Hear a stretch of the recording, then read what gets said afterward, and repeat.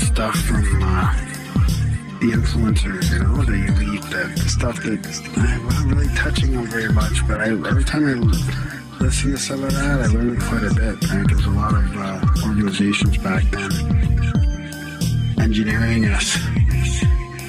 I feel invaded. Engineered. Yeah, you look a little engineered. Yeah.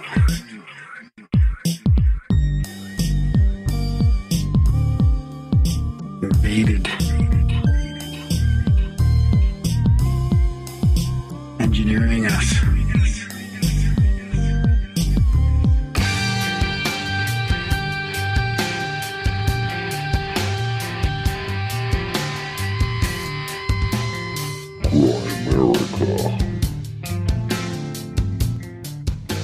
I was too arrogant. I was too full of shit.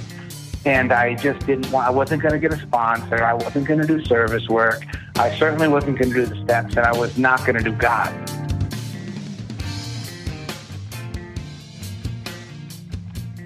Okay, guys, welcome back to the Grimerica show. We are going to be chatting with Dave Smith a little bit later about Buddhist recovery centers and recovery and addiction and all sorts of fun stuff. Well, not real fun, I guess. It's a bad descriptor for this one, but it was enlightening. Enlightening. When I was doing the show notes, I kind of changed it. I went fun, and then I changed it to enlightening. To enlightening. I don't want to call it fun. It was a good chat, though. First, as always, Grandmom Spaghetti Dunlop. How's it going, buddy? No regretty. How you doing? Good. Pretty good, yeah. I'm pretty pumped, actually, because we had a really, really good pot. Like one of those nights the other night where we had like 3 interviews lined up. And it was just one of those nights that made me realize like why we're doing this, because we had just great chats with super interesting people and some real rare chats about very, very intriguing stuff, Yeah, some good ones for sure coming your way. Like unique. We started recording a lot more doubles when we're on recording nights, so I guess we're just going to start probably dumping extra episodes out. We'll probably end up doing like 5 a month or something, it seems like. Yeah. And then we also have the extra black budget Plus we feed. have the black budget feed. So you're talking about extra in the normal feed, really. I'm talking about extra in the normal feed, just extra interviews. We're just stepping it up, Yeah. We want to interview too many people. There's too many people. There's a list that's even growing faster than I can imagine. 4.5 years into this, and it's growing. Yeah. So we're going to start releasing more episodes. We're going to go from probably 4 a month to 5 a month. Plus the black budget feed. Budget feed. And that's the best way to support us. If you're not supporting the show, now's the time. Yeah. Because you're about to start getting a bunch more everything. Yeah. So we're going to have a black budget episode out soon, right? In the extra feed, it'll be one on Disney, I think. Or no, we've got one coming out. We've got one coming out on a bunch of Disney symbology and hidden stuff and things like that, which sounds like it's going to be great. We're recording it this weekend, so that'll come out probably early next week. And then another week or so, Psilocybus 2 will drop. Enter the Mushroom again, yeah. Yeah. So it's a little more lighthearted. Last one's pretty lighthearted too. But it's a pretty good one. I think you guys will enjoy it once the Grom Steak's done editing it for me. Yep. There's like 5 hours of shit to whittle down. Can we talk a little bit about the logistics around the support? Sure. So people, if you click on, it's in the show notes as well, but if you go to www.grimerica.ca/support and choose any option, like a one-time donation or a monthly, Darren will email you daily. So every day he sends out an email to people who have done this. Not every day, but whenever it happens. We do it manually. That's right. And you copy and paste that. That's an RSS feed, not a regular link. So you need to copy and paste it into your podcast player under the add a new podcast. And then it'll automatically aggregate all the new episodes. If you're not using a podcast player, then you need to go through the support page. If you go to the support page, there's a link. And so if I email you that RSS feed and you're not going to use it, just email me back and ask for the password. And I'll give you the password to the password protected website, and everything's on there as well. Oh, I see what you mean. So that's a backup way for people that don't use podcast players, really. Yeah, the YouTube people, and there is actually more people than I thought that aren't using the podcast. They listen by the website or by YouTube or whatever. Yeah, that's right. We could definitely use some more support, though. I was running the numbers the other day. I think we're still hovering around 1%. Yeah, for support. It'd be nice to see that number hit like 2. Other shows are doing a 10. Some shows are doing 10. Those are the people that hold back, though. We don't hold any content back from you guys. Yeah, exactly. We just hold it that you guys find in your hearts, that you find a little value from the show and you throw a little value back our way. Yeah, we want to do it without ads, and we do have expenses here, fixed expenses. I mean, the support has really helped because it's helped pay off the debt that we put into this. Plus, we're able to start doing some interesting things, like we're able to try doing the little video presentation with Matheson that's on the YouTube channel now. That'll be an extra piece coming out. Well, it's already on the YouTube channel. So people can check it out now if they want to watch the YouTube. We're going to release it as bonus audio right away. Yeah. But you can see it on the YouTube channel where we pull up all the star maps, constellations and things like that. So that's all sort of stuff that we would have never got to if we wouldn't have had support at some level. Yeah. But that level's still really low compared to other paywall things. I mean, we get that the value for value model was always going to be a little bit lower because we're not really selling you anything. I guess we do have the black budget apps now. But anyway, if you can, check out Grimerica.ca/support and see if there's anything there that works for you. And if there's not, of course, the stuff that you can, there's a bunch of stuff you can do that's free. And there's no excuse for not doing that thing. If you've listened to like 50 episodes of the show and you haven't reviewed it, shared it, and rated it. And we know it's a tough thing to share because a lot of the stuff we talk about is pretty controversial and personal and spiritual or whatever. So share it if you should sign up for somebody. You should assign somebody. You should be signed up for the newsletter, review the show, and share the show. Yeah. And by the way, now you can share the show a little easier because the app's out. Oh, geez. I've been getting I've been getting a bunch of shit because the Android app's not out yet, but that's in production. It should be out in about 2 or 3 weeks. They're telling me. Of course, they told me that about the other app too, and it took like 6 months. Seemed like anyway. Yeah. But it's out now. So you just search Grimerica in the App Store. So if you've got someone that has a phone, but they don't know how to do the whole podcast thing, and listening through the website is hard, and even the YouTube thing can get tough. Now you can just go in the App Store, search Grimerica, download the app on their phone or their iPad, and they'll get every new episode of the show just as well. And it presents the artwork really well, too. Oh, good. Yeah. And, of course, that's more money. That's more money that comes out of the show, comes out of our pockets. Yeah, that costs us a couple $100 a year.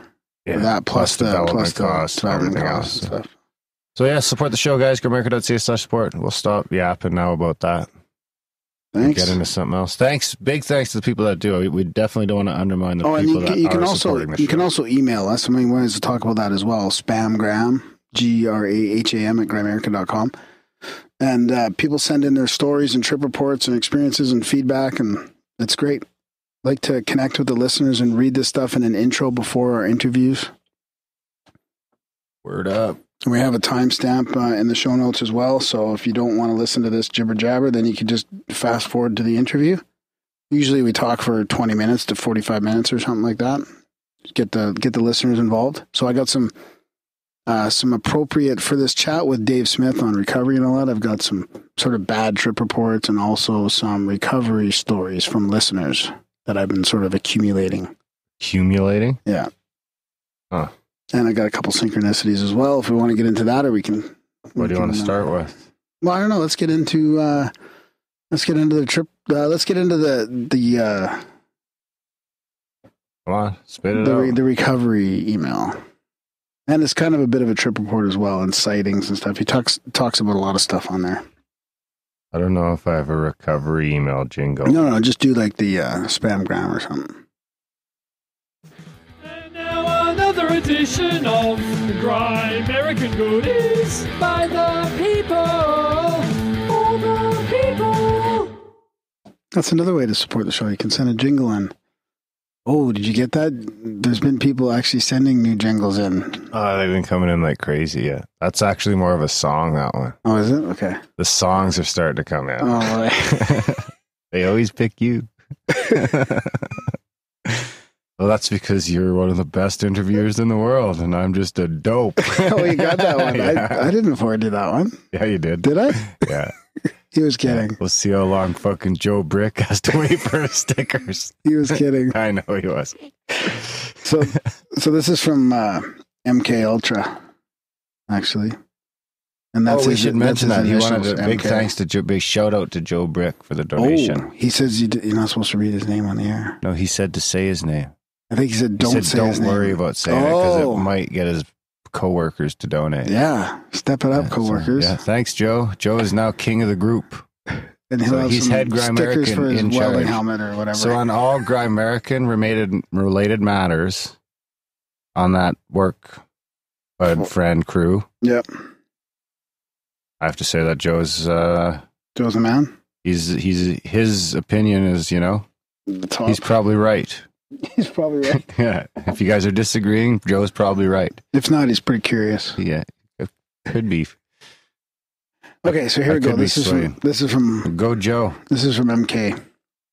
Hey Graham, I recently started listening to this podcast and it has been amazing. I've only listened to a few podcasts in the past and even that was rare. I listened to Spotify. Oh, you know what? Just before I forget, if you're emailing us or even contacting us on social media, it's good to know how you find the podcast. That's our only marketing research, is actually hearing it from you guys. Besides the, some stats that give us some We like to information. know what your but- favorite show is, how you found the show, and what the worst show was. No, I mean, you don't have to get into that many details. Just how you found us is good. That helps. All right. So he says, I listened to Spotify and you guys were recommended. Spotify knows me too well. As soon as I saw the Moai with the doob in his mouth, I thought, damn, this is for me. I only started listening a couple of weeks ago, but I'm already on episode 100. I listened to... Did he start at 1? I don't know. Maybe. I don't know how people can go all the way up. How do they even know it's 100? They're not numbered. I think we started at 100, didn't we? I don't know. The new Anyways. iTunes update is killing me. Really? Trying to get the show to look right. Anyways, it would be interesting that if people do listen to it in chronological order like that, it would be interesting to see how we've changed, and hopefully we're changing for the better. Because you're kind of out of the loop and disconnected when you're looking back. Why don't you just go back and listen to the first couple? Me? Of No, are you kidding? I don't have time to even research the guests' content. I don't ever listen to these shows. No, me either. I listened to EP 234 first. Oh, here we go. Since it was the newest at that time and was just blown away. I had to start from the beginning. See, I should have just kept reading. Ephraim Palermo. I recently sent myself to treatment for alcohol dependency. I think I get that right. And I couldn't believe when you agreed with one of your guests about being an old 12-stepper. It was the first of 1,000 things that has drawn me closer and closer to you in the show. I am a drug addict for the past 20 years, and I'm 30 now with a wife and children, and treatment taught me something very important. A spiritual experience is key to life. Having had that, and being clean and sober for the first time in my life, I didn't know how to put all the pieces of experience together. This show and its guests are helping me do that every day. As far as sightings or encounters go, I've never personally seen or encountered, but I don't not believe. I was working an outdoor remodel project with my old company and had to leave to pick up my daughter. When I got back, my two partners were acting very weird. I had my daughter with me, and I thought they were pissed that I had to leave and that I wouldn't be working for the rest of the day. However, the next day they explained that they didn't want to scare my daughter. They had seen something. In the middle of the day in Wichita, Kansas, they explained it wasn't so much an object with 3 glowing orbs on the corners as much as a lack of an object. It slowly got closer and closer, and at one point all 3 orbs separated and went flying off in a different direction. I didn't see, so I can't explain it all that well, but like I said, I don't not believe. Having been a heroin junkie in the past, I've had numerous NDEs, a bit too much for me to get into, but they do have a lasting effect. Also, I just got past your first lucid dreaming episode. I never knew what I was doing. For the past few years, due to alcohol, I haven't been dreaming. But sobriety has changed that, and not only am I dreaming again, thanks to this show, I'm wildly lucid dreaming. As a brother in recovery, I'm sure you understand the flood of using dreams you get once you get sober. Well, last night was the first time I had a lucid using dream, and I could deny myself the drugs and alcohol. I woke up crying. I didn't know how powerful that could be. Well, hang in there, buddy. You still get, this is me now. You still get using dreams after like almost 9 years. Are you going to read your email? What? No, I'm just talking to you now. I'm just explaining that the using dreams keep going, but they're not like, they're good dreams because, you know, it does make you realize that I don't get using dreams. You don't dream, really. Or you don't remember them. I don't remember them. Yeah. Maybe I'm just dreaming about sniff and blow like crazy and I just don't remember. Maybe you should just go abstinent for a week off of the ganja and you'd start dreaming. Maybe. Yeah. Let's try it. Experiment. I really want to dream that bad. Dreaming's not that important. I could use the rest. This last bit is an OBE/psychedelic experience. About 10 years ago, I was living in an apartment in Dallas, just south of the airport. A couple of friends and I decided to take some LSD, mushrooms, and MDMA. I always like to go a little further out than anyone else, so I took 3 hits of acid, ate 5 grams of mushrooms, and took a half a gram of MDMA. It was an amazing night. The fog was so thick, we were sitting outside listening to the planes land at the airport, but you couldn't even see the lights. At around 10 in the a.m., we had mostly come down and decided to go eat at Waffle House. About halfway through the meal, I felt absolutely sick and had to go outside immediately. I could see the fog had begun to lift, and as I leaned against the wall and slid down, and as soon as my ass hit the concrete, I was rocketed up into the sky. I was circling like a bird looking down at the Waffle House. I could even see myself sitting on the ground through a break in the fog. I noticed a black SUV pulling into the parking lot and people getting out. As soon as the first person closed their door, the sound whooshed me back into my body, and parked in the parking lot was the black SUV and all the people I had seen getting out. Now, mind you, I thought I had hallucinated the whole thing, but my sickness was completely gone. The people walked past me, and I smiled before I got up to walk in. I looked up. Oh. So he says, the people walked past me, I smiled, and before I got up to walk in, I looked up. There was a huge hawk circling in the sky above and a break in the fog. I was going to go with Graham Hawk Seeker Dunlop, too. Were you? Yeah. Today? Yeah. Why? I don't know. I've had it on my phone for a while. Hawk Seeker? Why? I don't know. You seem to be all about hawks. You just love hawks. Not really. No? It just happened that one day. And people like this, reading about hawks. Seem like a hawk Writing guy. about hawks. So anyway, thanks for letting me ramble on. Love the show. Love you guys, and I will be supporting soon. Thanks for the hard work, guys. Your universal brother, MK Ultra. Wow, I forgot how awesome that email was. It's been a while. Thanks, buddy. Yeah, that's good. And hope everything's going well, one day at a time. No kidding. Got a synchro now? I could. Yeah, I do. I actually have a crazy synchronicity. Crazy synchronicity? Yeah. Ooh, shit. Which one am I going to pick?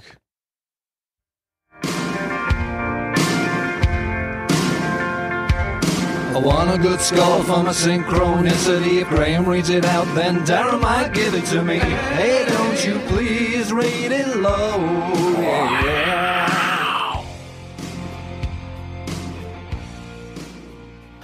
What you got? This one's going back to an episode. Actually, I should probably link to this episode in here. I'm just going to make a note in the show notes here. What episode? I won't tell you yet. So this is from Nicholas. You won't tell me. From Orlando. He says, "Hi, Graham and Darren. I've been a listener for about 2 years now and always enjoy the beginning banter between you guys, and this is my first time reaching out. So I travel for work quite a lot and have had the opportunity to visit a lot of places. My most recent gig, I was on my way to Atlanta, Georgia from Orlando and decided to listen to your guys' latest show with David Charles Plate. As I was driving, David was discussing the synchronicities between the release of the movie The Visitor and the two big hotel fires in 1946. One fire at the MGM Grand in Paradise, Nevada, which is the county that the Las Vegas Strip is located, and the Weinkauf Hotel.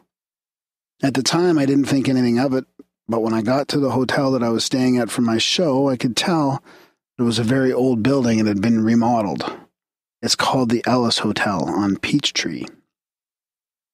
After I checked in, I decided to go and find some pinball machines to pass the time because my show wasn't until the morning. When I got back, there was a group of people outside the hotel and I started talking with them. One of the ladies said that she was sensitive to paranormal things and she believed that this hotel was haunted or cursed.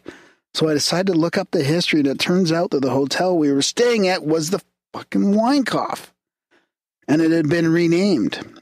Needless to say, it was a really hard time for me to fall asleep that night, and I made sure I checked all the fire exits to make sure they weren't locked. Anyway, thank you guys for reading this, and I hope Darren gives me a good score. P.S. I'm a music producer by trade, and I was thinking about doing a jingle for you guys. Any suggestions of what you guys might want or need? I want a gram rap. A what? I want a gram rap. A gram rap? I want someone to cut your voice off a bunch of episodes and make you a rap. No, that's not fair. That's not fair to ask for. Maybe just that giggle would do. That's like the chorus. Yeah. I don't know. We got so many jingles. We could always use more. Like, I don't like to. I think they're better when people just send them in. Well, we do need, and they certain don't always ones. just have to be jingles either. Like, people are doing little song things now, or people do little skits that I play at the end of the show. Did I play the coffee enema one? Yeah, I don't know. That's pretty disgusting, really. That one. It's a bit much. Yeah. And I'll play it at the end of the show. It was well done, though. I mean, it was very well done. It is very. Oh yeah, there's also a perpetual chat that we've got going on. Chats that people like to fuck around in. Sometimes they send around naked pictures of themselves. I would like to know what his favorite pinball game is, though. I would say Medieval Madness is the classic, the best game ever. I like Street Fighter 2. Pinball? Yep. Really? Yep. AC/DC's pretty. They got a lot of good ones. But my buddy's got a couple pinball games in his house. He's got like 4 or 5. Yeah, it's awesome. Fuck, I'd like to have a pinball. We should get pinball machine for the satellite office. As long as it's imaginary, we might as well have it filled with imaginary things. Just to make it clear, we don't have a satellite office. So yeah, thanks for the synchronicity. Well, what are you going to score that one after that David Charles Plate one? And stayed in the hotel? Stayed in the hotel that he listened to the episode on the way down. I mean, that's pretty good. It's got it to do with us. He's offering to support the show by sending a synchronicity, so you got to bump it up like that.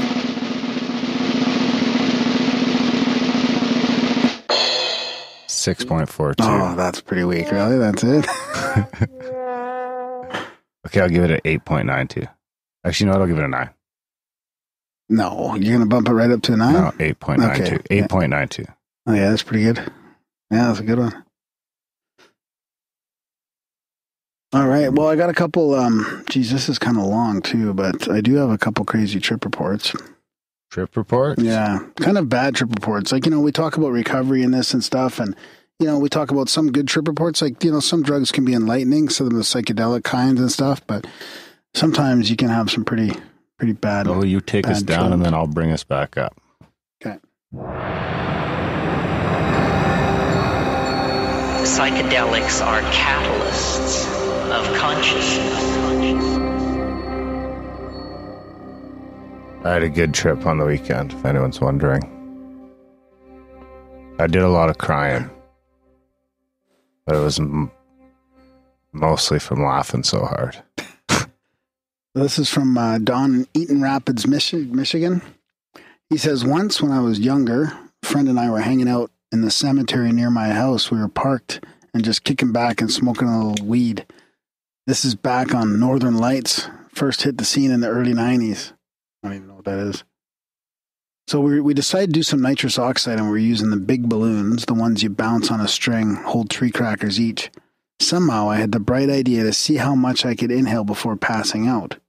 I then cracked 3 into each balloon. I hyperventilated the first one in and out, and then devoured the second and third the same way. The next thing I knew, I was standing or floating on what I now think might be dark matter.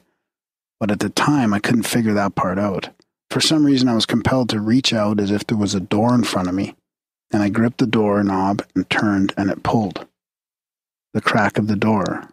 I leaned forward, stuck my head inside to sneak a peek, and what I saw was completely indescribable. But that being said, it was like all sight, sound, smell, touch, taste, every sensation laid out in front of me. It was beautiful, but it scared the shit out of me. I slammed the door, took a step back, and the next thing I knew, I was staring at the stars on my back. Ooh. So I was staring, but the stars on my back with my friend freaking the hell out, saying that I was not breathing and that he thought I was dead. I could also remember and still feel everything that was shown to me until I tried to tell my friend about it. It was like completely wiped out of my brain. I can try to explain it that way. I did hear, but it doesn't do it justice. Sorry if this is such a long, rambling report. You guys are great. Don't try this at home, kids. It wasn't a very good idea, and I probably lost a lot of brain cells. Brain cells are overrated. Oh, come on. That's No, not they're not. good. You No, definitely that's- need your brain cells. Yeah. Neurons. So there you go. Yeah, don't do that. So that's the last one you got? No, I do have another one. Yeah, I might as well talk about this. Yeah. Okay, this is from Billy. Billy M? Billy W. I don't know, Billy W. Bill W. That's actually Bill Wilson's, that's his, the guy who started AA way back in the 30s. Bill W. That's his name. Oh. Yeah. If you don't know, I think I'm going to try and get Emery on the show. Yeah, that's a good idea. That's a great idea. Okay, so trip report. So I've been meaning to send you guys a trip report for a while now and just don't really know where to start. But first things first, I've been listening to you guys for about 1.5 years. Well, that seems to be a time frame. We got some listeners like 1.5 years ago. Now I've heard every episode, and I've also recommended a guest or two, and you've had one on, which was Patrick Jordan. I found the show through the Higher Side Chats. Okay, on with the trip report. Well, that's interesting. You found the show through the Higher Side Chats too. How do you find us through the Higher Side Chat? Because he mentions us a couple times. Oh, does he? Yeah. Thanks, Greg. Thanks, Greg. I know he listens. Didn't know he mentioned us. I have many I could choose from, but figure I'll give you the bad trip. Well, that's good timing for this episode. In case the worst trip I had. And anyway, I had done a lot of mushrooms growing up because I lived close to a shroom field that is now turned into a car dealership. That's usually the way it goes. Oh my God, that's just they pay paradise, put up a parking lot. It wasn't until I moved to Baytown, Texas from Pasadena, Texas that I ever tried LSD. It was crazy back in the 90s when I was in high school. Acid was everywhere in the city of Baytown. I have suspicions that the city of Baytown is some sort of test laboratory for different drugs because of the waves of them that come and go. That's interesting. He's probably onto something there. That probably deserves a bit of research. I just about burnt my hair off. In Baytown, Texas. Anyways, me and a few buddies were at a party where everyone else was drinking, but we were waiting on a friend to show up with the acid. He did and gave me 2 hits of window pane and told me he would be back in a few to pick us up. I ate the 2 hits and didn't take long for the colors to start creeping in on the walls. He showed back up the walls. He showed back up and asked where my 2 hits were, and I told him I already ate them. He said, "Why? I was going to put them in your eyes so you could trip harder." So he pulls 2 more out and talks me into letting him put them in my eyes. It burned bad, and I just held them there in each eye for about maybe 10 minutes until I couldn't take the burning anymore, and then ate the rest of the paper that didn't dissolve in my eyes. Oof, that's scary. Needless to say, Jesus. I was tripping balls by this point. Shit in your eyes, people. And you don't even really have to do LSD. You can meditate instead if you want to reach some sort of. Anyways, I used to do it at the party. I never had enough reverence for it back in the day.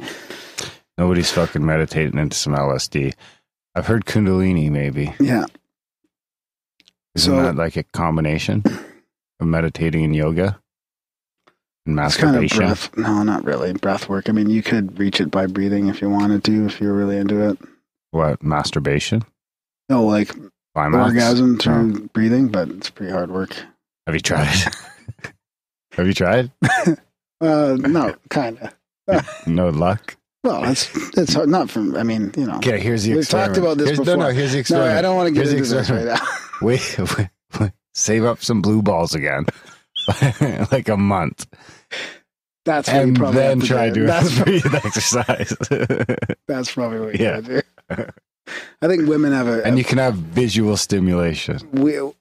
Yeah. Women have an easier time. And then Wim Hof it out.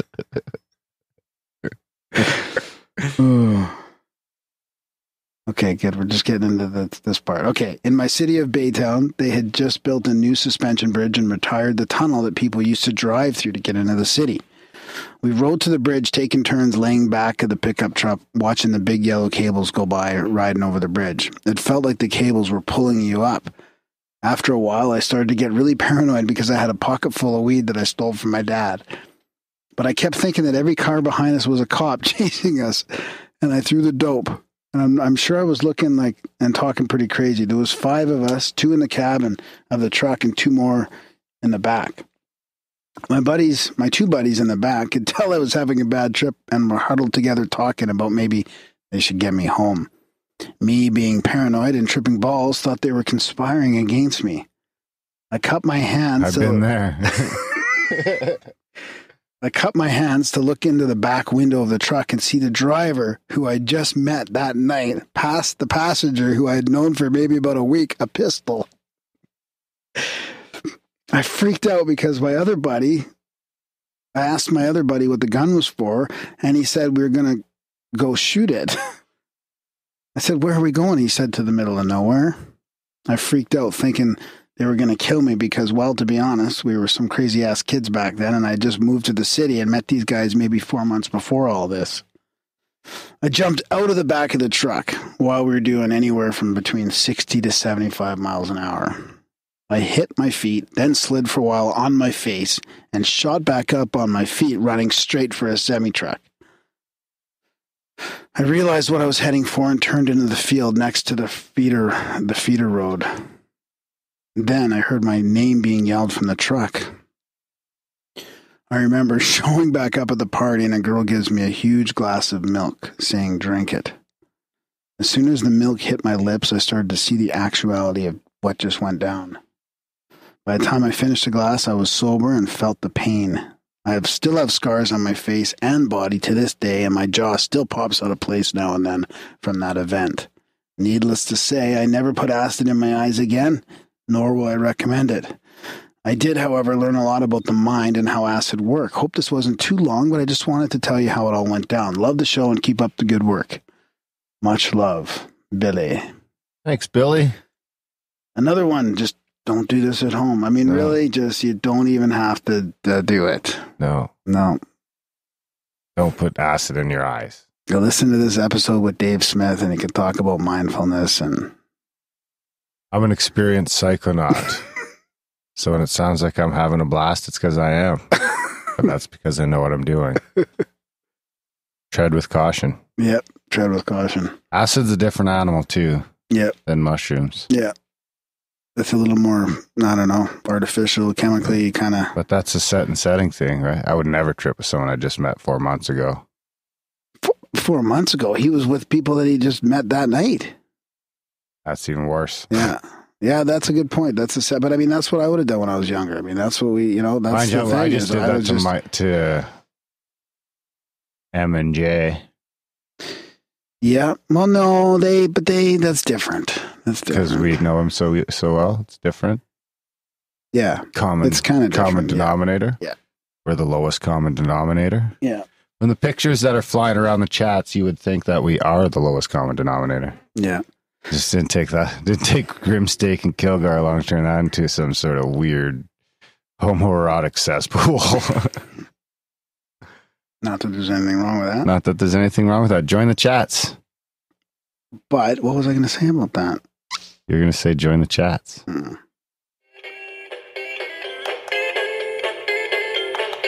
on by, stop on by, stop on by, stop on by, stop on by, stop on by. Head on over to the Grimerica chats. The jingle Felix wrote while he was kicked out of the chats.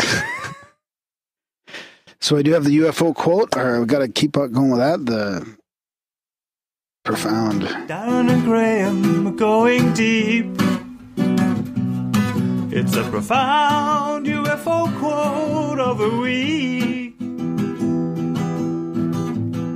Words to ponder. I like that jingle. We got a This is growing on me. I we got a really feedback the other day. He's like, I just listened to my first episode. He's like, lose the intro, lose the jingles. Thanks. That's good feedback. Yeah. Fast forward. Did you tell him that? I just FFW? blocked him. Did you? Yeah. Wow. Actually, on YouTube, I don't block him. I mute him. Oh, that was YouTube. Well, you can't even listen to those trolls. Okay. This is it. An object like an oblong pearl drew steadily closer until perhaps a mile away when, right under my gaze, as it were, it suddenly vanished. But it reappeared close to where it had vanished, and it drew closer. I could see the dull gleam of light on nose and back. It came on, but instead of increasing in size, it diminished as it approached. When quite near, it suddenly became its own ghost. For 1 second, I could see clear through it, and the next, it had vanished. That's Sir Francis Chichester, June 10th, 1931, flying in the Gypsy Moth over the Tasman Sea. Tasmanian Sea? Trolls! Everywhere I scroll, there are trolls! The trolls are out of control! Trolls! Trolls! Right on. So yeah, there's a time, like I said. Oh, jeez. Bingo, bango, Oh. social media jingle. Don't forget to rate, comment, and or subscribe to the Grimerica newsletter. Bingo, bango, social media jingle. Don't forget to rate, comment, and or subscribe to the Grimerica Newsletter. You got some Okay, social media stuff? We've got on David Charles' plate. Isn't this the same guy who created the whole Pepe meme while pretending to be independent? I said no, and he said, okay, not the same guy. Do you not pre-read any of these things before you do this segment? No. Just From Coop W. Great show today, guys. Thanks for sharing the info and the time it takes to put it all together. Bless up and stay frosty. From Ben Bishop, Grant Cameron is like a neutron bomb of information. We got from that is an Baron amazing Von episode. Taco Cat. Shit, you said my motherfucking name on the podcast. I'm famous and shit now. To which STVBRSN replied, as far as I'm concerned, you've been famous since the first time I saw one of your comments years ago. You have pretty much my favorite username yet. That was probably Brian Sovereign himself responding. Was that to the the Sovereign Tech episode? Was that Brian Sovereign? I don't know. STVBRSN. They've been following us for years. Oh, no, that's not him. Best thing about Grant's pace is you totally slow down with the nachos and red wine refill. Have to do more Legacy Grant audio. He's so laid back and nice and slow. Really gives you all the time in the world to try and soak it all up in one sitting. Perfect meeting of similar minds. Bunch of stoners versus hyperventilating dude in red zone for 3 hours. Hockey reflexes actually made it possible to hop into a barely noticeable pause on the side of Grant more than once. Don't try to listen to this at like half speed. That's cheating. Wow, there was a lot of feedback about Grant Cameron Unleashed is a great idea, really dropping some knowledge in this interview, and I'm only 140 minutes into the thing. First rate episode, guys. Classic stuff. So interesting. I tend to agree with most of what Grant's saying here. RE UFO is a phenomenon. At least it makes sense to me the way he puts it. And then we have MMA Laffy. It's better at 1.5 speed once you get used to his speech patterns. You're welcome. It's like I usually listen to these interview podcasts at 1.25 speed. I think every time I hear Grant speak, he's going a little faster than the time before. Soon we'll have to slow him down to understand him. I'll put a link to that episode in the show notes as well, since you got so much feedback on that. On the that Randall Carlson slideshow. Yeah. Randall Carlson equals amazing. Everyone else equals unbearable. Good thing we had him on 5 times. Yeah. Oh, we got, here we've got, who's this? Voidus Yin Yang. This is the best Stuart Hammerhoff interview I've ever heard. Wow. I've corresponded with him as I research music, consciousness, energy healing. From quantum logic and math as non-Western music theory. Hammerhoff agrees that consciousness is more like music, but non-Western music or an anharmonic. I also corresponded with the Indian nanotech researcher he mentions, testing the ultrasound amplitude resonance of the microtubules. Oof. Also, Penrose says the real secret is time is asymmetric, and this stuff goes back to the Big Bang. Amazing stuff. It also explains the ecological crisis today as well. I have more details on my blog. Thanks. Wow. I wonder how that explains the ecological one. You asked about Wim Hof. I connect the science of his Tumo training with Stuart Hammerhoff research in my free PDF. Just Google Idiot's Guide to Taoist Alchemy, Needin, Qigong Yoga, Nigong Training PDF archive. Come on, are you serious? Yeah, well, I don't know what those words, I don't know how to. Idiot's Guide to Taoist Yoga? Idiot's Guide to Taoist Alchemy, Needin, Qigong Yoga, Nigong Training, Qigong Yoga, Nigong Training PDF archive. Could have just gave us a URL. So collagen is piezoelectric and resonates at ultrasound, which activates the vagus nerve and stores up energy as negative entropy.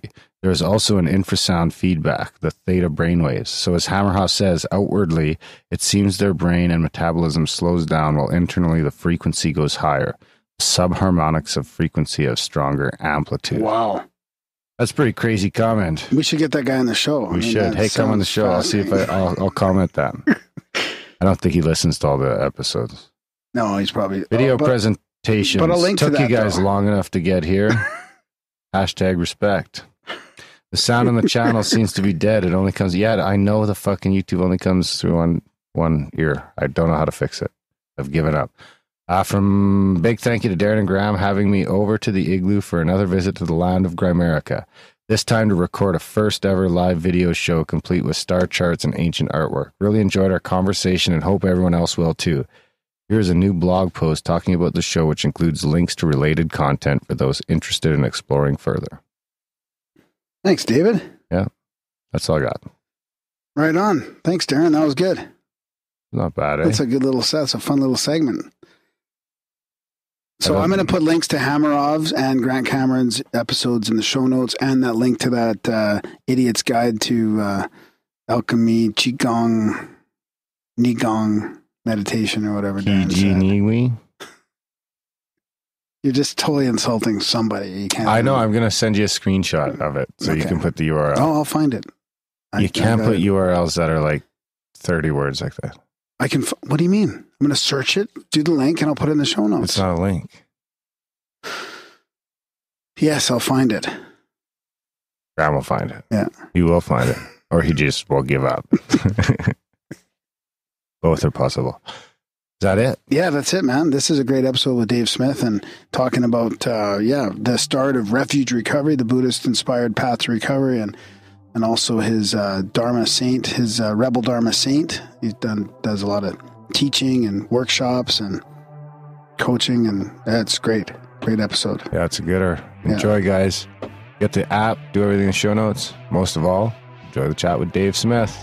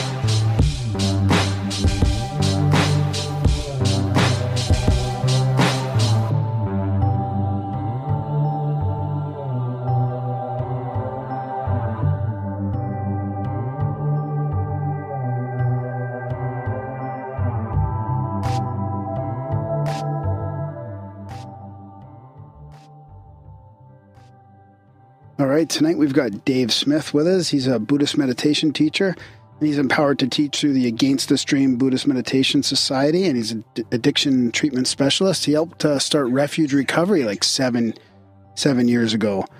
I can't believe it's been going that long, and that's the one that I participate here in Calgary. So it's good to have you on the show to talk about all this stuff. Dave, welcome. Hey, thanks a lot. It's good to hear your voice again. Yeah, it was a great little workshop I attended with you. Really, really appreciate your help and helping people in recovery and that type of thing. And usually we don't always go back into people's backgrounds on this show, but I think for this one, especially, we're talking about this kind of stuff. It's probably good to talk a little bit about how your background and how you found your path into Buddhism and recovery, that type of thing. Yeah, sure. No, I'm happy to talk about it. It's a long story, and it's a story that continues to carry on even to this day. So it's kind of a evolving process. So, I grew up in New England. I grew up in the Boston area, and was one of those kids who just never felt comfortable ever. And, I was around a lot of alcohol growing up. I thought alcohol and drugs were just something that everybody did. And I couldn't wait to grow up and drink alcohol like my dad and all his friends. It was something that was always on my radar.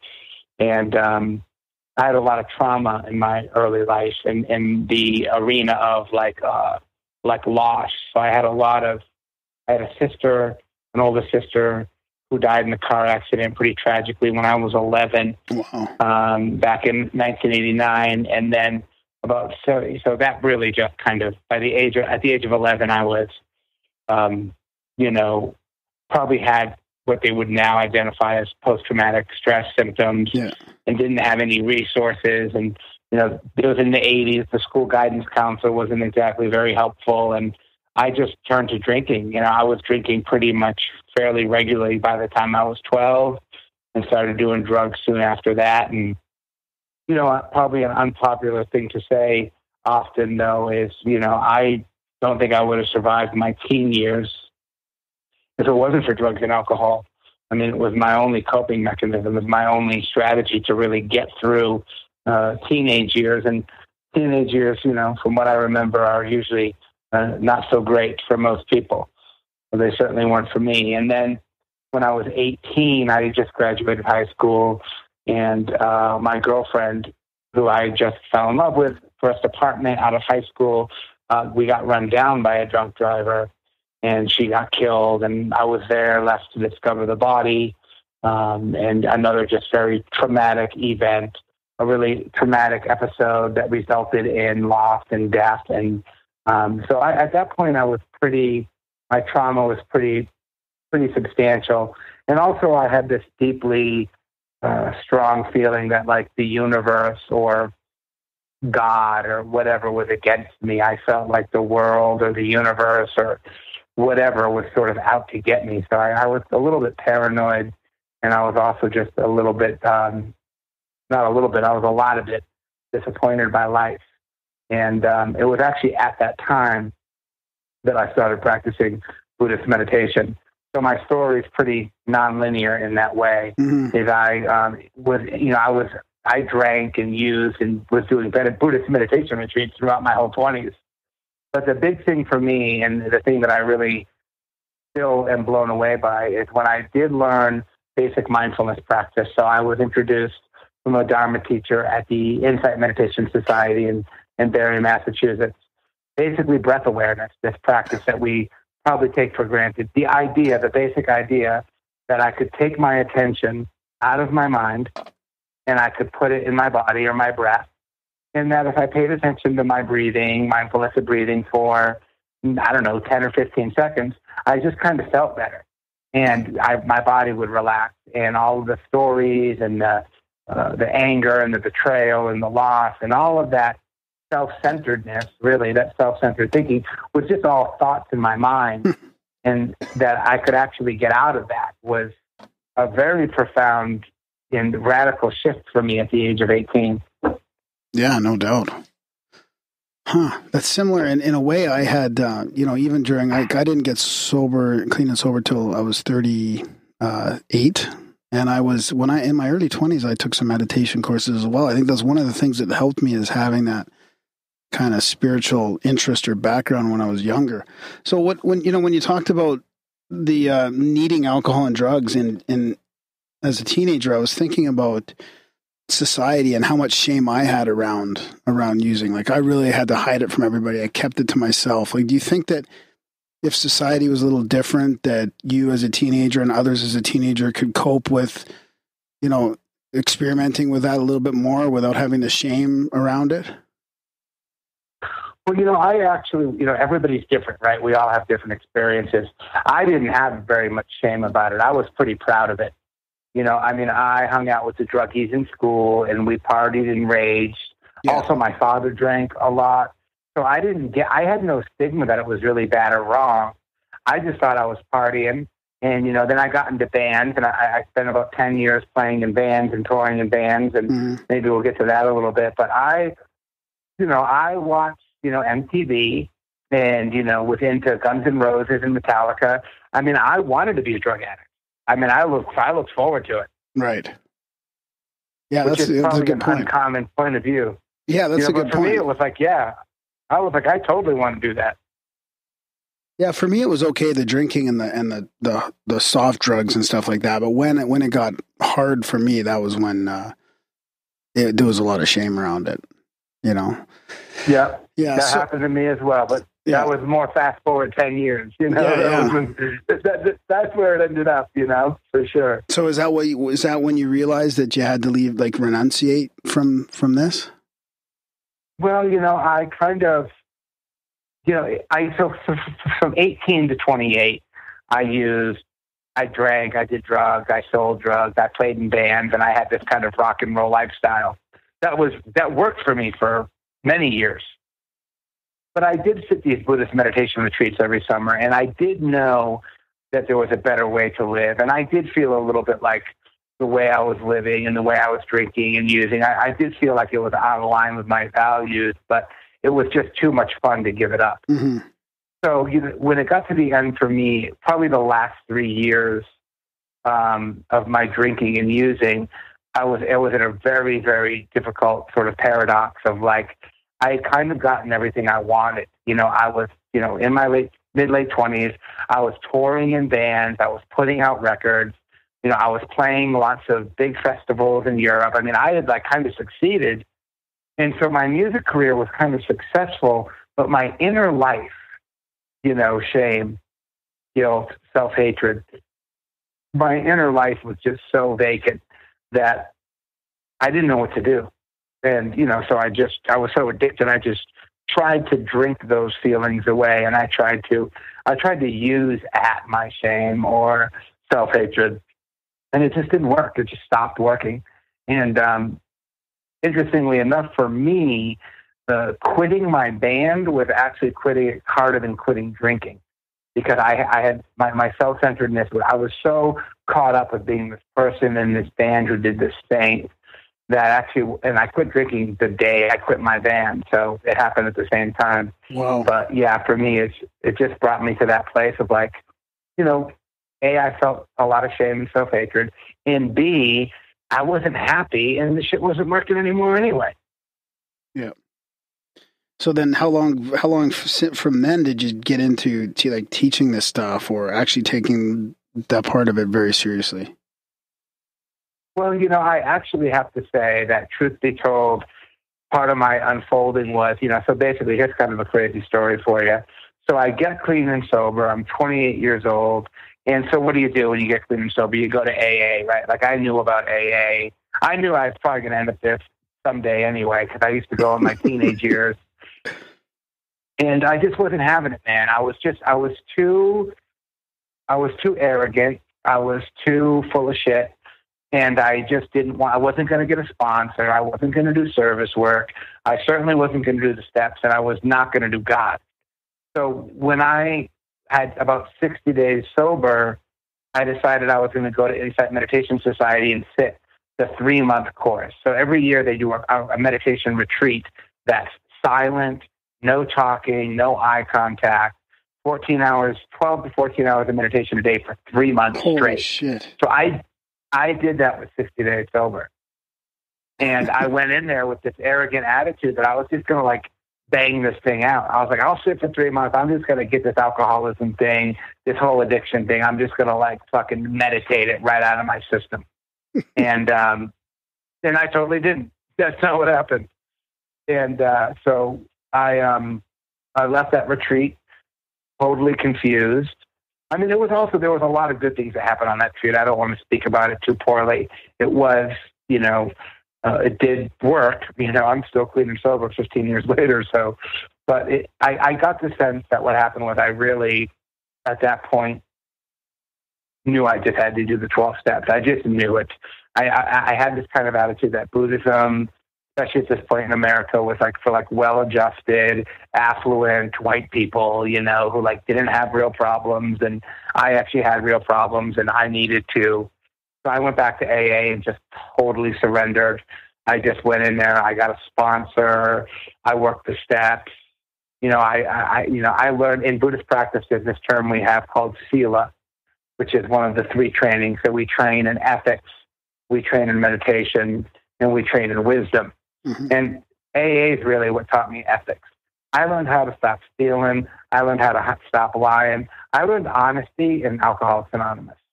I learned about personal accountability. I learned about inventory. I learned about being of service to others. I learned compassion in AA.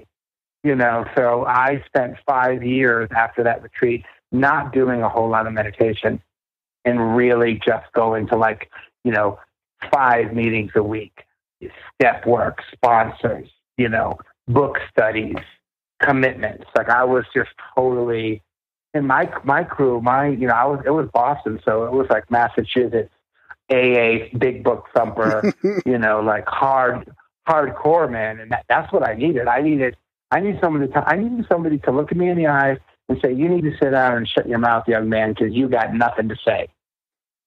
And, that's one approach, and it worked for me, and it's frankly what I needed at the time. Yeah, man, those hardcore men's groups can be pretty intense and, hold you pretty accountable to what you're saying you're going to do and all that kind of stuff. I think that's pretty healthy. Good foundation there. Yeah, it was. It gave me a really great foundation. So, that was kind of, the first 5 years of my sobriety was really, I started a construction business, and I was a worker amongst workers, and I helped my family out, and, I met a girl in AA, and I got married, and I did all the sort of stuff that you do in your first 5 years, and I'm totally grateful for that. So what about that 3-month silent retreat? I know people that can't even get through the 10-day Vipassana. How was that? That must have been very, very hard. And did you have any, moments of clarity in there besides, coming out of there and realizing that you could probably use AA? Was there any, ego death or anything crazy like that? Well, it was long, and I probably had some traumatic symptoms going on. I might have been dissociating some of the time. I had everything from deep, deep concentration to really, really blissed out states of mind. I had all the beautiful things that you hear about in meditation. Mm-hmm. And I had lots of suffering, and I had lots of doubt, and I had lots of blame, and I had lots of... I think what I learned on that retreat, truth be told, I don't think I knew it at the time. Right. And I don't think I knew it for maybe a long time, maybe not even up to this moment, because no one's ever really asked me, is I actually learned humility. Mm-hmm. I learned humility in the sense of I realized there was something about my mind-body that was just really, really powerful. And, I learned, craving in the mind and the mind's tendency to want things to be different. My whole life, man, up until this moment, what do I suffer with? I suffer when I want my life to be different. I want this moment to be different. I want this day to be different. I want my girlfriend to act different. When I want other, I suffer.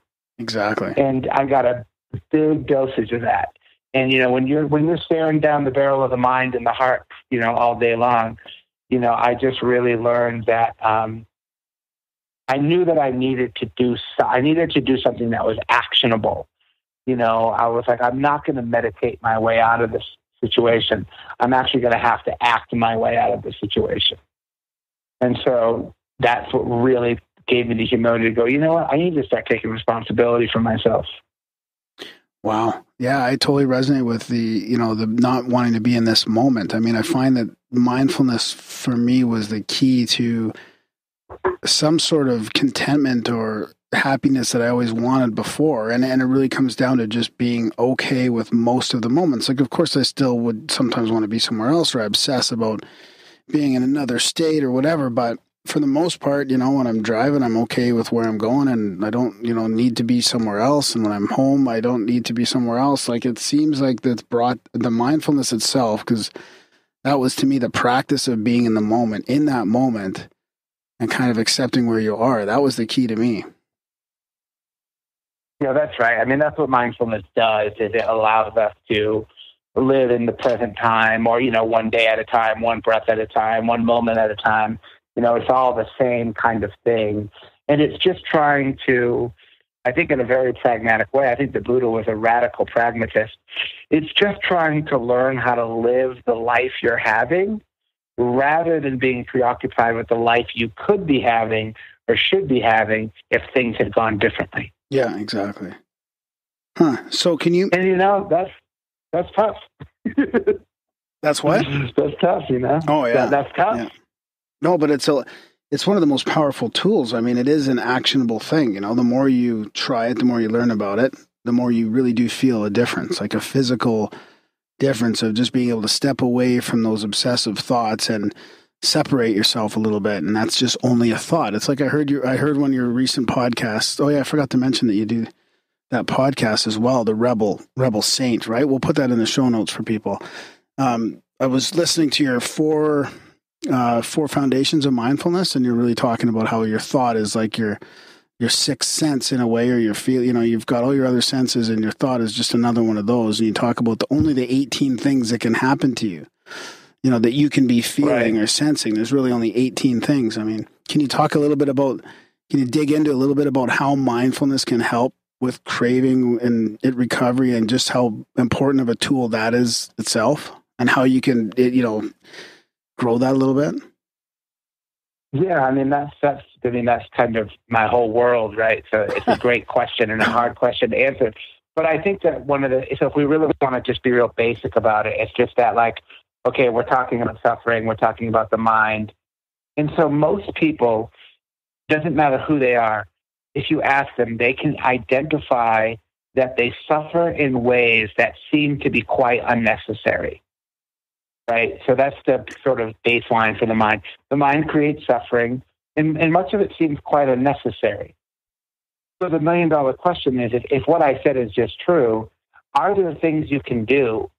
Is there something you can do about that? Now, you're not powerless over that. There is a way in which you can intervene on the suffering process. And, the Buddha figured this out 2,600 years ago, and he developed a whole system of living that addresses this very idea.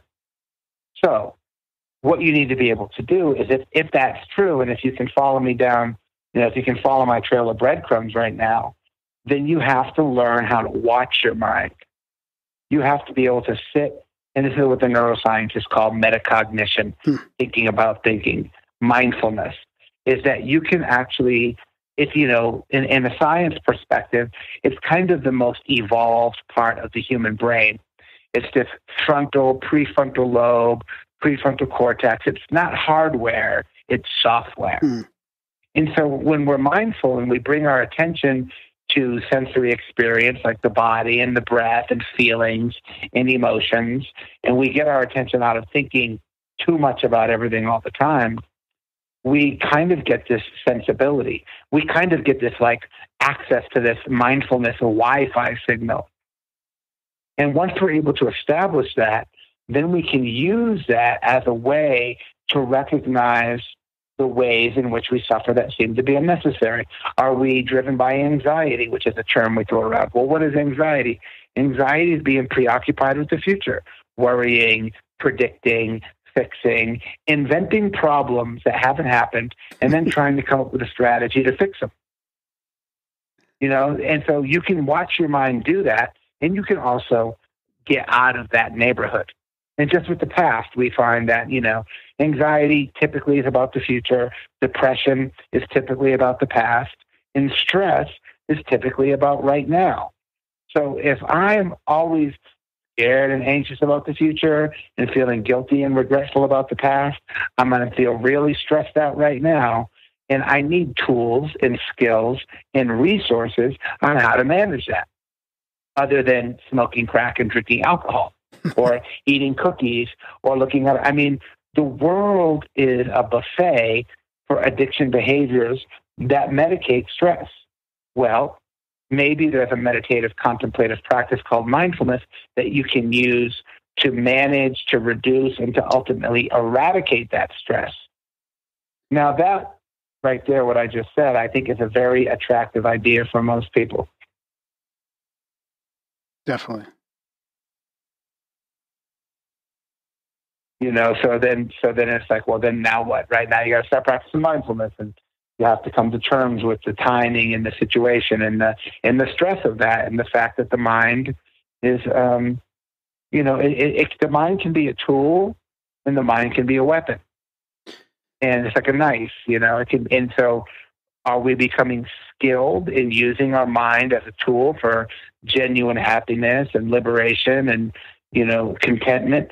Or are we using it as a weapon for creating blaming or having contempt for the world or giving ourselves a hard time? You can look at it in that way, just like a knife or a hammer or whatever. The mind is very similar in that way, that it can be used as a tool or it can be used as a weapon. Yeah. So noticing that a craving is really just a craving, and there's some power in acknowledging something without attaching yourself to it that would dissipate it. Yeah, that's right. And that's what makes it so hard, because the craving and aversion, wanting, not wanting, or fight or flight are protected. That's not software, that's hardware. That's that midbrain amygdala, the craving in the mind-body system and the nervous system. Like an alcoholic walks into a bar or a restaurant and sees a tray of beers, walk by with the waitress, there's going to be craving is going to arise. I don't think that you can chop that out. I don't think that you can chop out these cravings and aversions. You can learn how to manage them. You can learn how to not act on them, but they still, because of our biological instinct to have pleasure and avoid pain, where we have evolved as creatures with these instincts. We just have to learn how to manage them.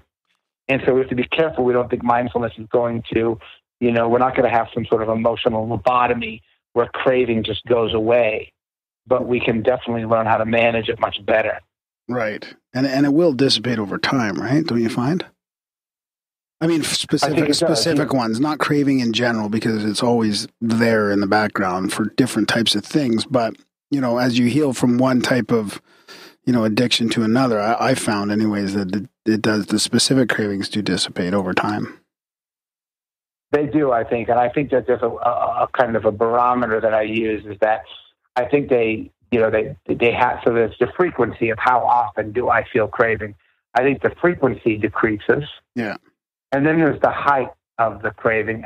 Is it craving number 8, number 9? I think the height of it decreases over time. And then how long I'm in that craving episode, the duration of the craving also decreases slowly over time. So I think there's a way you can look at it more in a system of these triggering events. They happen less frequently, they're not as strong, and they don't last as long. And so that's kind of the nature of tolerance. So we could say that mindfulness is a way to create tolerance for craving, or tolerance for discomfort, or tolerance for anything that's unwanted. And so the more tolerance you have, the more able you are to manage with these experiences as they arise. And so, I think that you're right. They do dissipate over time, but you actually have to put effort into that. It doesn't happen by itself. You have to do something. Can you overdo it with tolerance and stuff like that? You get to the point where you're just sort of too passive and you let life sort of steamroll you? I think that does happen for a lot of people. Yeah, that's right. I think that people can become conflict avoidant, or they can become this happens to a lot of Buddhists, right? They think they have to be lovey-dovey, compassionate, and kind all the time, and they become a doormat for the world. And people take advantage of them, and they're easily manipulated, and they avoid conflict. And so that's not what we're trying to do. But yeah, I think that we can, we can be out of balance with just about anything. I think that's one thing that's so good about Buddhist teachings is it's always about a middle way. Yeah. So how do we be in the middle? Yeah, the equanimity. Yeah. Yeah, it's just fascinating. So we can become too tolerant. Yeah. Yeah, I love how you were very non-dogmatic about your approach to recovery as well. I mean, you talk about how this program or that program could work for everybody. It depends on what works for you, and you're pretty open to a lot of different systems of recovery or processes of recovery. And I did want to ask you about, lately we're hearing more and more scientific trials and evidence about MDMA and mushrooms or psilocybin and DMT and maybe even LSD as far as a tool for psychotherapy or addiction treatment. I mean, and then there's a whole bunch of other ones as well, ibogaine and all that. What do you think about those types of solutions to this? What's that other one? Kratom? Well, Kratom's more of a painkiller, I think, but it has helped people as well.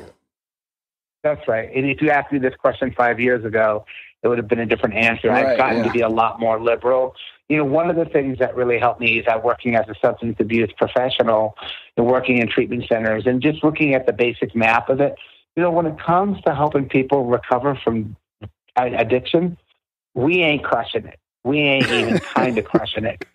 And we have the best advancements. We have all these new curriculums, all this new science, all this new research, and the numbers are just as bad as they were 60 fucking years ago. Are they really? They haven't gotten any better. In fact, one could argue that the boulder is going down the mountain, not up the mountain.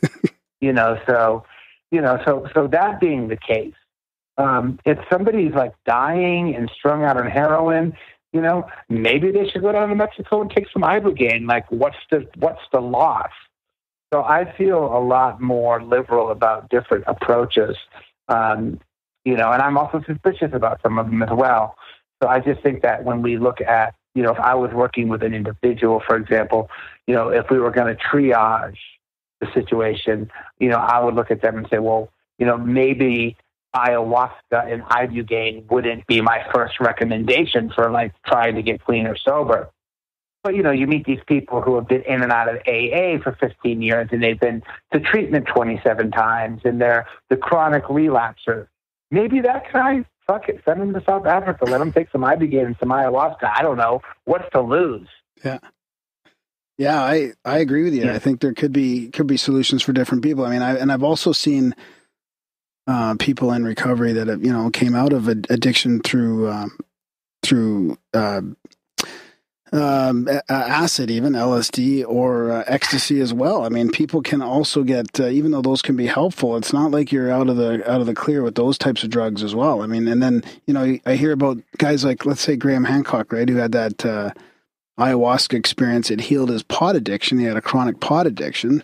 But then he's been to ayahuasca. He's done the ayahuasca ceremony like, I don't know, 50 or 70 or 80 times or something. So I think there's a risk that just becomes the new addiction as well. I mean, you're just, like they say, you're switching deck chairs on the Titanic. So I think back on the weed. Yeah, that's it. Rogan got him back on the weed. Well, yeah, and then so who knows? I think that's still a risk. It is. It's always a risk. I mean, that's the problem. And, if you look at, some of the studies that I've read around ibogaine, it does work for a lot of people. But if you track the people long term, that a lot of people, if they don't maintain after about a year or 18 months, they usually relapse. So I think that what happens is and I think AA does a really brilliant job of making an argument for this thing called, my sobriety is contingent upon the development of the maintenance of my spiritual condition. Right. I think that's a page out of the big book that I'll always take. Right. You have to maintain, addiction isn't a switch that gets switched off and you're just all better now. I mean, I think that that's a pretty safe argument to make. But it's more of like a volume knob that we can get our hands on. But we have to be doing something lifestyle-wise and therapeutically or spiritually or whatever word you like. We have to be engaging in some kind of process that is continuing to readjust that strong addictive tendency. Or I think that people typically just don't make it. Yeah, that's a really good point. Yeah, that's one. I mean, I've always said as well in the step 11, which is that, that sort of meditative aspect, the prayer and meditation thing would be one of the most underrated aspects of it. And that's kind of where, I like this Refuge Recovery that's come out. I mean, when I was in rehab, I read Noah Levine's book, actually, Dharma Punks and Against the Stream, which is now, the society that you do or you used to teach through. And so that brings me to that kind of Refuge Recovery, which is really a Buddhist-orientated path in recovery. Do you want to mention a little bit about that as one of these programs and tools, and maybe how you got into that? Yeah, I mean, that was kind of a long road process, but I guess it started with this, is that, it started actually with people like Kevin Griffin, who started Buddhism in the 12 Steps. He wrote a book called Buddhism in the 12 Steps about 15 years ago. Yeah, so what happened was people were starting to use, people in AA were starting to use Buddhism kind of through the 11th step. And so there have been there's actually been several books written about Buddhism in the 12 steps. And so what emerged in treatment and in 12 steps and kind of in this subculture was like these sort of 12-step Buddhist people. And so there's a way you can incorporate Buddhism in the 12 steps.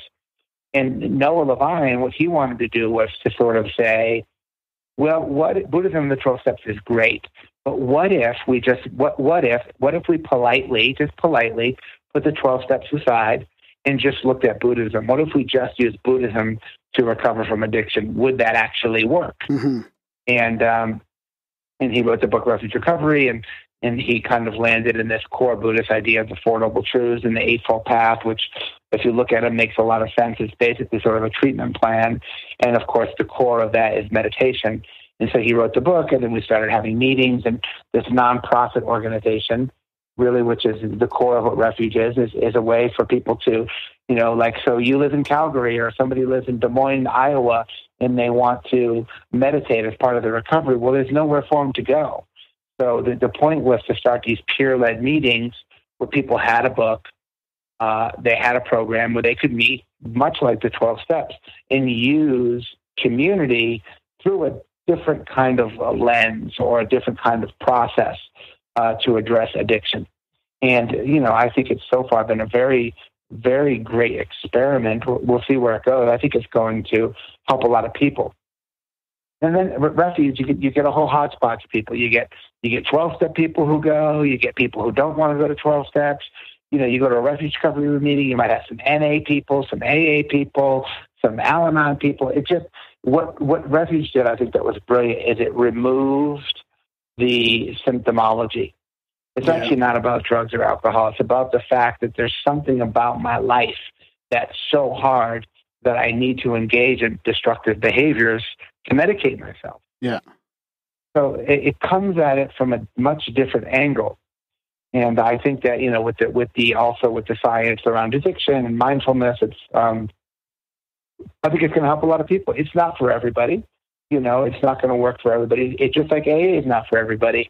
And I just think there needs to be more options that don't, treatment centers, right? $20,000 a month. Like, how many drug addicts get $20,000 tucked away for treatment? So it's another way in which people can go out into their community, get some recovery support without having to break out their checkbook or credit card. Yeah. Yeah. Especially how I think what happens with people, and especially nowadays, is alcohol and drugs is such a tandem sort of issue that, you go to AA and you can't say you're an addict, and you go to NA and you can't say you're an alcoholic. I mean, not that you can't, but, a lot of these older groups, you kind of have to go along with, you can't really, when you go to AA, you should be saying you're an alcoholic and but Refuge, you're whatever your addiction is, like it's all, you can talk about whatever you want, and you don't say anything behind your name. It's very non-dogmatic and open, and you do your little meditation and then you're sharing. So I mean, what was it like seeing a new program like that develop and grow? I mean, it must have been pretty interesting, having helped so many people right off the bat. It was interesting.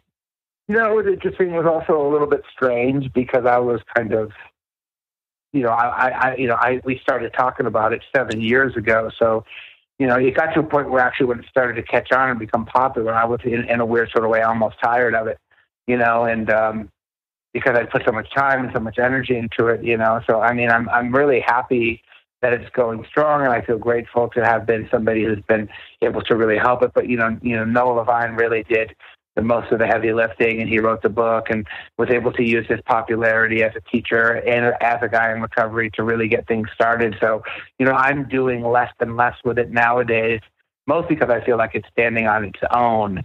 You know, I was the executive director for the nonprofit for about a year and kind of got it to a good place, but that wasn't a really great fit for me. It was not something I had a lot of experience with. So it's kind of like, you know, I feel like it's kind of, you know, out there. It's kind of walking on its own. So I'm curious to keep an eye on it, and I think it's going to help a lot of people. And so I feel really, really good about that. Yeah, for sure.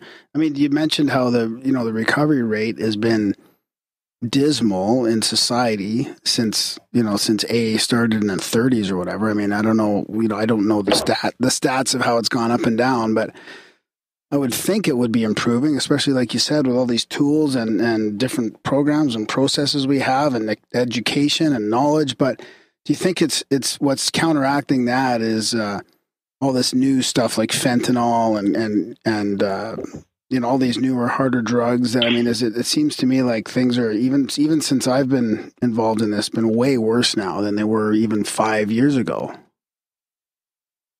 Yeah, that's right. And I think a couple things. I think that the world is a more challenging place to live in than it used to be. So I think people in general are having a harder time, more so than any other time in human history. You know, because of the political landscape and the economical landscape. I mean, the world's a stressful place. The modern world is a hard place to live in. So I think that there's that. So the added stress, you know, would give rise to the added need for taking the edge off, if you will. And I also think the modern delivery system is so advanced now. It's just so easy. Like, you know what I mean? Like, you used to have to go to a bad neighborhood and get it from the dope man and get ripped off maybe or beat up. Now you just go to the doctor with like a hurt back, you know, and like, you know, even like, you know, like if you look at addiction through a broader lens, like you look at sex addiction and porn addiction, you know, like teenagers used to have to steal a penthouse from 7-Eleven, and now it's just one click away on the phone. It's like, so the delivery system for addiction behaviors is just like, you know, it's like McDonald's, dude. It's just like right there for you. So I think the combination of those two things, and I could totally be wrong, but those two things seem to be the big instigators to all of this. No, that's a really good point. Yeah, I wonder why it seems like the places that do go like full decriminalization seem to have better luck. You know what I mean? Because it just seems weird to me. It seems like it's hardwired into the human experience almost in some ways, because like it's illegal? It's like it's hard to be alive these days, sure, and in a lot of ways it is. It's some of the toughest times to be alive, but at the same time, you know, way more people have access to food, water, heat, shelter, the internet, iPhones, all these different social programs. Like from a lot of different angles, we've got it better. Even the poorest people in Western society have it a whole lot better than we did, say, 1,000 years ago. Yeah, but just because you think we're technologically more advanced, that doesn't mean that people are doing better, or, you know, they might be more of a slave than they used to be. You know, they used to find their food and shelter in other ways, and things were simpler. Now you've got this. It almost seems like it's the community itself. Like you could do it with any community. Like, not to shortchange this, but like the AA is kind of a community. And with me, it was having kids. So then I had that family sort of unit as a community. And with other people, it's, you know, if they just fall into the right group of friends, they can beat something. Oh, they do say that connection has it. So you're talking about connection. Yeah, but then at the same time, we've got this crazy over-socialization of a planet, which doesn't seem to be helping. So it just seems, you know, at what level I wonder if it comes back to that 150 number. Yeah. Well, It needs it's to be also, smaller you're than right. that. I think that you're right in the sense that people, there's two things. There's one is there's a lack of connection. I mean, people have 3,000 Facebook friends, but they don't actually have somebody that they can actually talk to face, which is why we looked at there's a study that was done about why the 12 steps was so helpful. Why does the 12 steps work? And what they landed in was the community aspect of it. So people don't have the connection that they probably think that they have. And also too, using a more of a Buddhist idea, is we've externalized happiness to the point where people are so vacant in their inner lives. We've externalized happiness. Get the iPhone, get the new car, get the Tesla, get this, get that. That people think that if they get the conditions of their life, really, really looking good on the outside, that they'll be happy. And I think that we've just found out that's actually not true. That's why you need to join the chats. Because people are finding happiness in the chats. Oh, we have a perpetual chat room. Like, it's actually just an app, and people are in there all the time chatting with each other. It's sort of building connection and community. Like, Two people actually have quit smoking. Yeah, some people are in recovery. Some people are quitting drugs. Other people, there's like 5 or 6 people in our chats that are in the process of quitting something. Wow, or have recently quit something. That's interesting. Yeah, there's the connection in the community you're talking about. Yeah. So Dave, does that have something to do with you moving from LA to Colorado then? Well, probably. I mean, a couple things. One is I moved to Los Angeles pretty reluctantly. LA is not a kind of place that I ever really wanted to live, and so I moved there mostly because I lived in Nashville, Tennessee, and I wanted to move, and I was going to move to the Bay Area, which wasn't a great idea. I moved to LA because it was the right thing to do at the time, and I have no regrets about that. But I went there with kind of an idea that I would be there for about 2 years. Mm-hmm. And then I actually got in a really bad motorcycle accident last year, and I almost died. Jesus. So that slowed me down a little bit. So I had this very near-death experience. And at the time also, too, my girlfriend and I got together, and my friend Shannon, who I had been friends with and involved in teaching meditation for years, we got together and kind of fell in love, and we're kind of plotting this escape plan of like, where do we want to go? What do we want to do? And I've had my eyes on Colorado for a long time because my mom and dad are out here and my sister's out here, and it's beautiful out here. But, we live in a town with 1,500 people. I didn't want to move here when I was single, that was for sure. So, there was a whole wide range of reasons to move here. That those are some of the big ones. But I really wanted to get back to nature. I wanted to have some land. I wanted to get back to a lifestyle that was going to be more conducive to my Dharma practice. I wanted more spaciousness.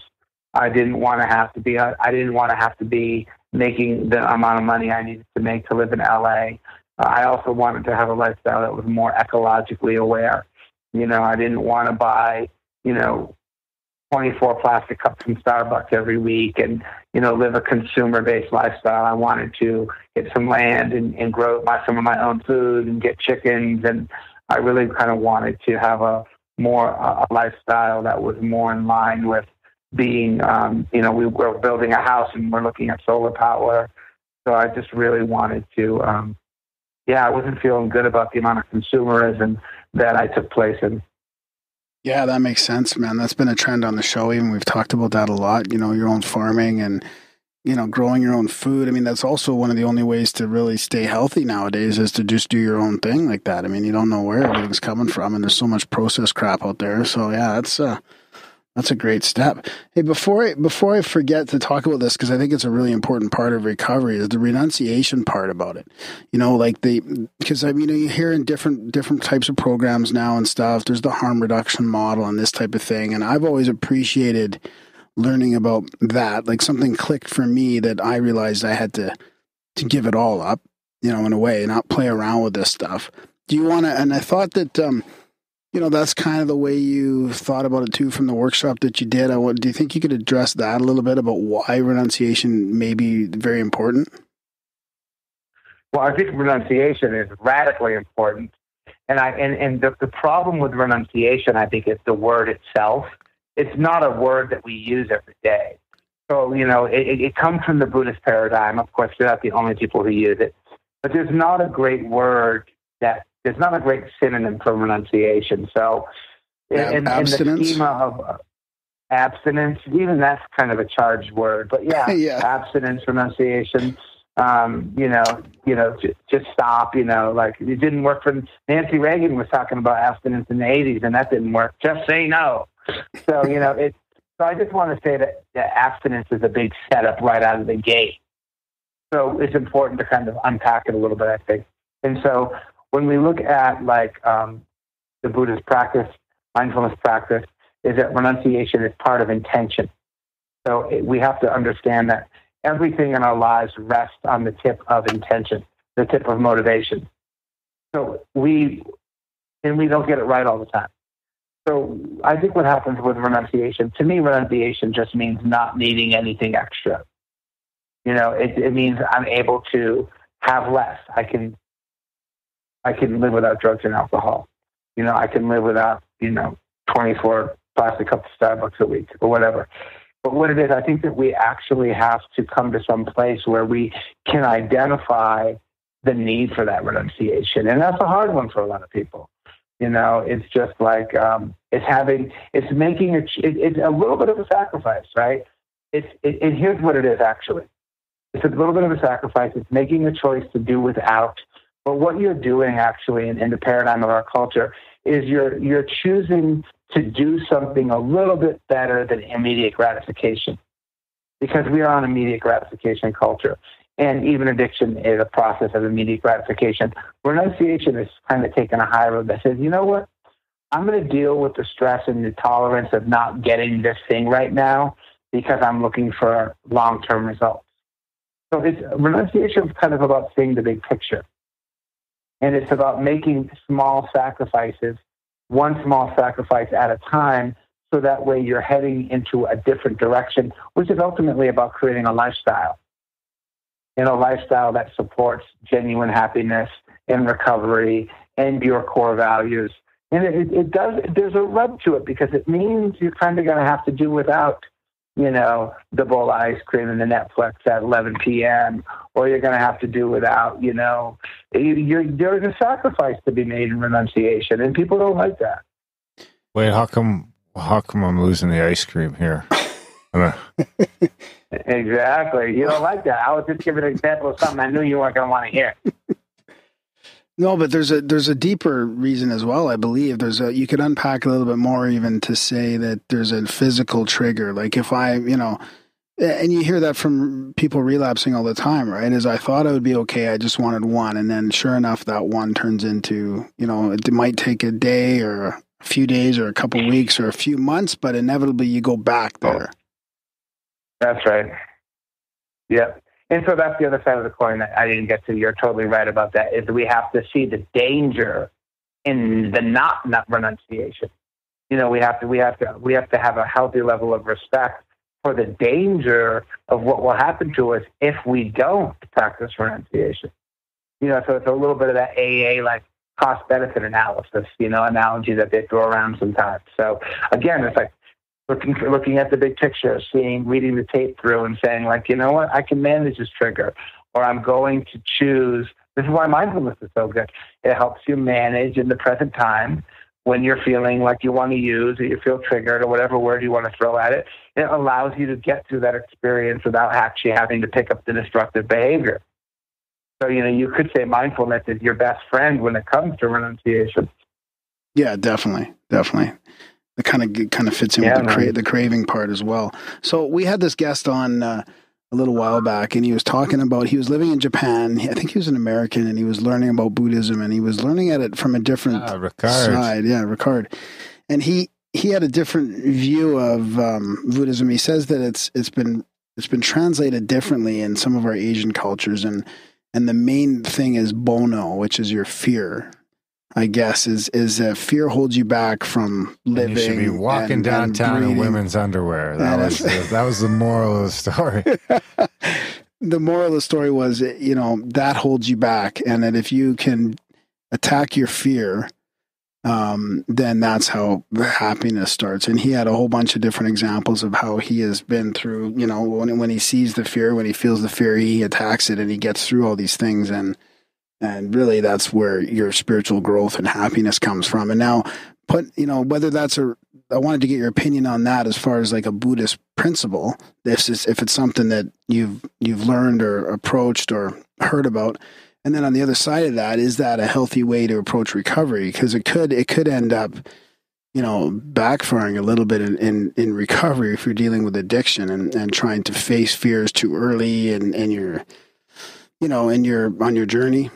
Do you have any thoughts on that? Yeah, I do. Well, first of all, there's a little bit of a problematic aspect to what you're saying. And first of all, the problematic nature of this word Buddhism, because there's so many kinds of Buddhism.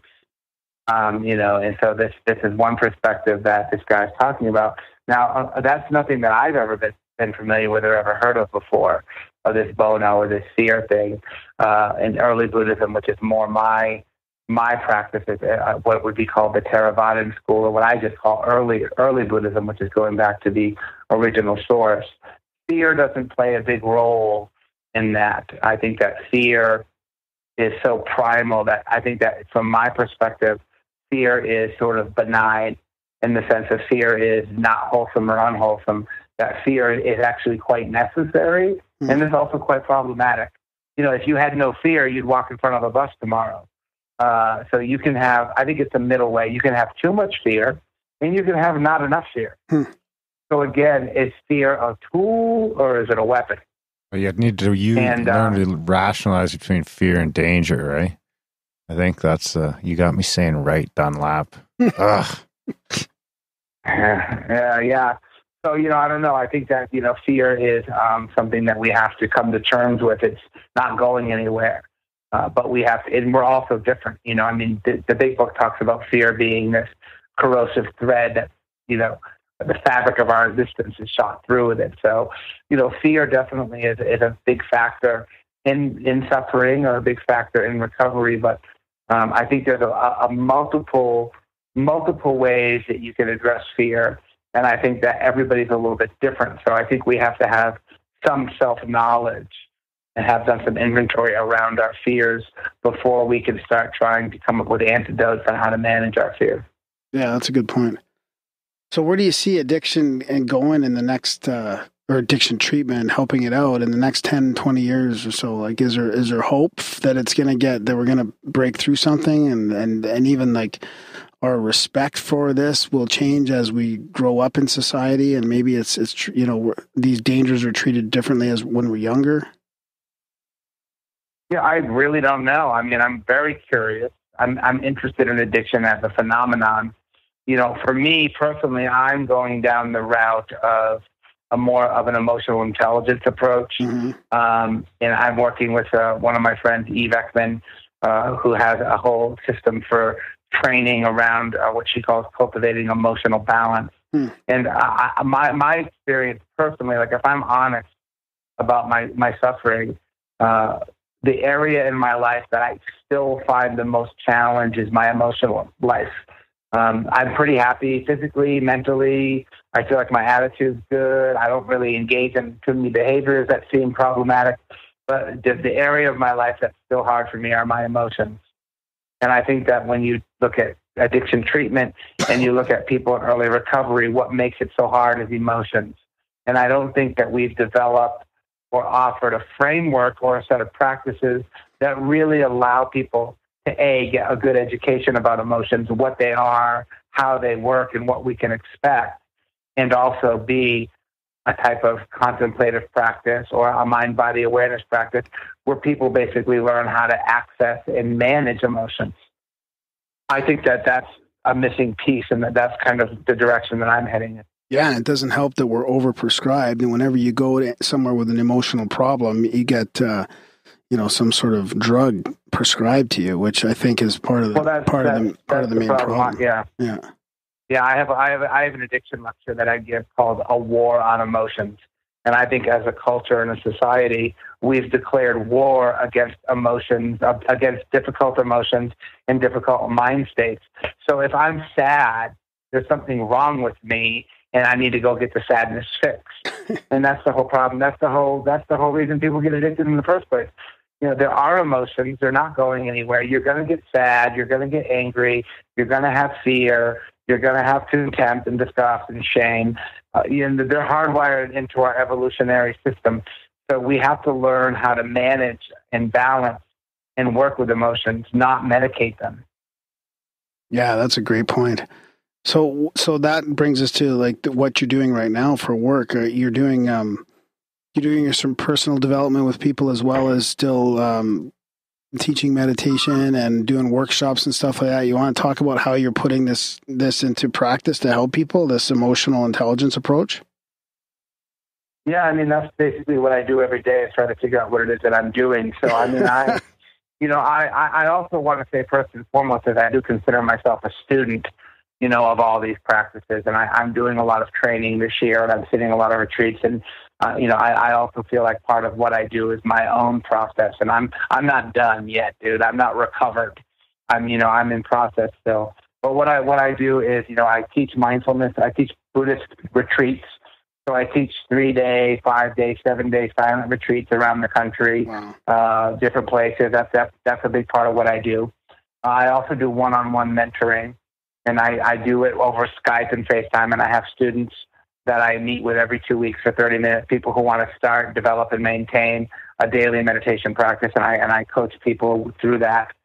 I also provide training, basically like emotional intelligence and mindfulness trainings for various mental health agencies or substance abuse treatment. I was just in Salt Lake last week doing training for this really great program called Recovery Ways in Salt Lake City, Utah.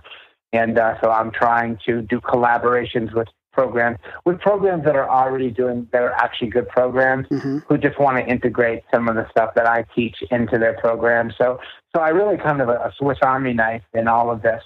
And I get bored easy, so I can't just do one thing. I like to do mentoring, and I like to speak, and I like to do training, and I like to do consulting, and I just like collaborating with people. So I do a lot of different things, A, because I need to, and B, because I just like doing different things. So I'm excited about the stuff that I get to do, and I feel grateful that my recovery has sort of put me into this weird career where I do all these great things. And mostly what I do is I teach people what I've done. Yeah. And I kind of land in that big book analogy of, you can't transmit something that you don't have. Yeah. So I really only offer people what I have found to be true and useful for myself. And I do have, of course, a kind of a nerdy background in academic Buddhism, and I do study early Buddhism in a way that's probably a little bit academic. So I'm kind of a wealth of knowledge that not everybody's interested in, but that's kind of where that goes. What does your daily sitting practice look like? Or even if it is daily, sorry, I shouldn't even assume it's daily, but. Well, it changes a lot. I do a lot of things that I do a lot of hiking and walking, and I do a lot of practices that wouldn't be considered traditional. Yeah. But as far as sitting practice goes, basically what I've done for the last couple of years is I sit at least 3 times a week. I sit for 1 hour. I do these 1 hour meditations where I do kind of a whole bunch of reflective practices using kind of, I don't even know, like kind of not technique that are they're more intuitive practices and kind of more about my own process. But I do sit for at least 3 hours a week that way, and then I'll sit for 20 minutes here, 30 minutes there, and I teach a lot. So if I'm teaching, I'm meditating a lot. So I wouldn't say that I sit every day, but I do engage, and so it just gets strange after a while. Like, what is it gets to the point like, well, what is meditation anyway? So, but I do have a sitting practice, and I do sit retreats. I'm sitting 3 1-week retreats this year and doing some training. So I'm getting more back into my student domain, and I feel pretty good about that. And curious to see what's going to happen next. Nice. Is there anything you think that we left out that's important for people to know before we wrap it up? I mean, you can, it's some shameless self-promotion, but also just to let people know, I do have some free resources. If you go to iTunes, I have a podcast on iTunes called Rebel Saint Dharma, and you can just go to podcast and subscribe. It's free, and it has the different talks that I've given and some meditations on there. And also I have a website called Rebel Saint Dharma, which has my schedule. If you're interested in kind of coming to sit with me or see what I'm up to, you can see my schedule for the years up there. And also you can find out the services that I offer if you're interested in having me mentor or come and speak, or so you can kind of find out what I'm doing at rebelsaintdharma.com. Right on, Dave. Thanks so much for coming on and talking about this. I've really wanted to do like a full sort of show on recovery and dig into it a little bit. Like I said, we've got some listeners here that have been through it in the last couple of years, and more seem to be quitting things. So I think it's appropriate timing for this, and really appreciate your time getting into all this and being so honest and open. Oh, no, absolutely, man. I'm always happy to talk about these things. It's my primary interest. So I appreciate that we got a chance to meet in Calgary when I was up there, and hopefully we'll be back at some point. And and just, anything, if anybody finds any of our conversation useful or helpful, then, that's the whole reason we do this stuff, is to try to be of service and be helpful to other people. So hopefully that some of that has arisen as our time here on the phone tonight. Oh, for sure. You bet.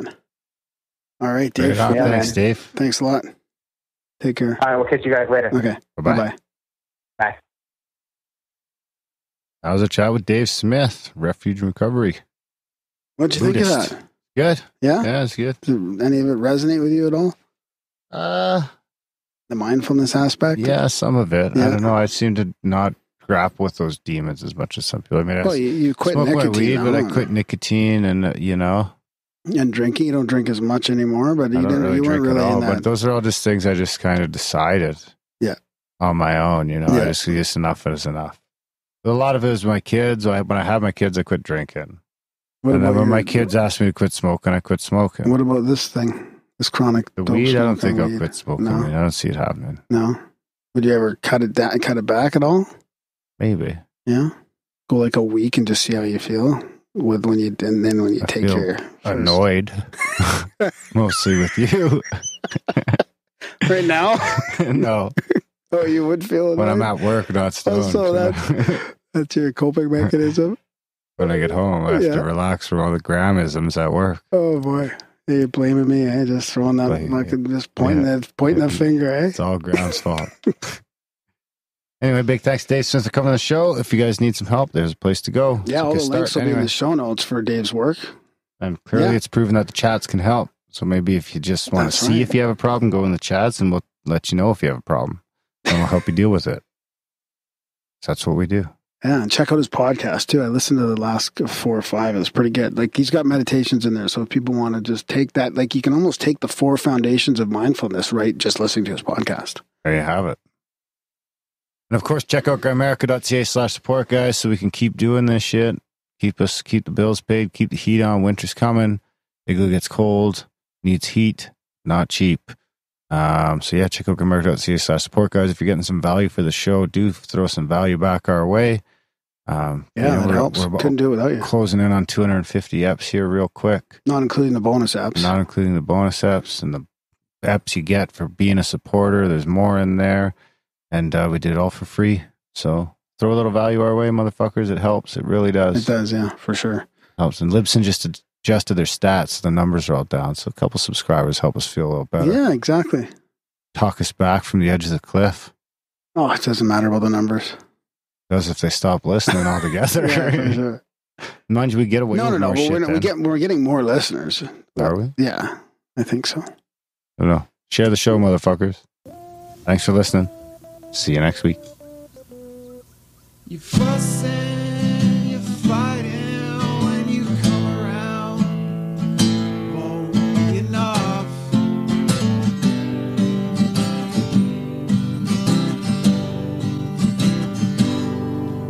Well, come on and get me. I'm homesick and I'm bored.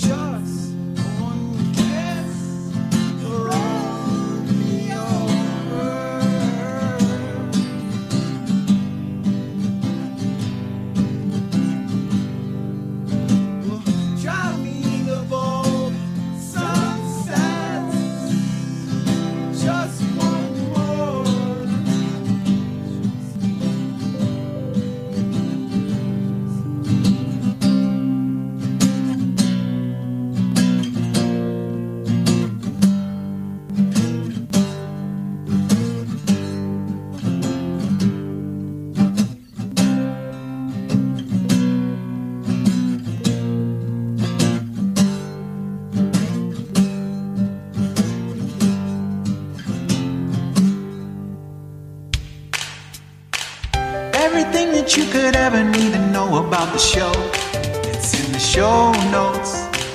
Everything that you could ever need to know about the show, it's in the show notes. So go on over to Grimerica.ca or Grimerica.com.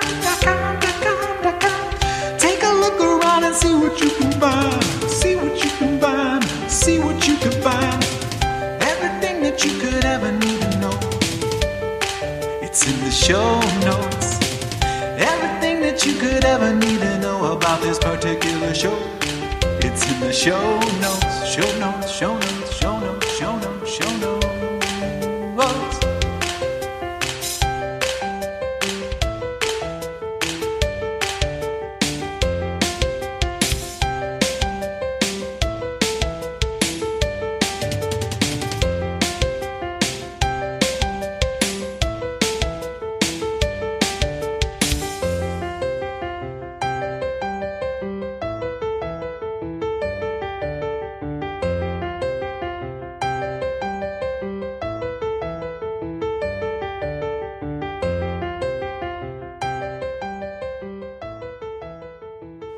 And now, another adventure in Coffee Enemas.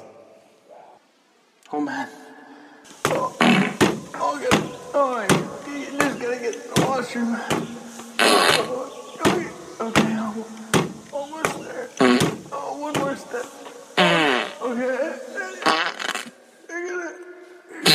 Oh, God. I just gotta get these pants off. Oh, it's here! Oh, it's over. Oh, thank God. It's over. Well, all right then.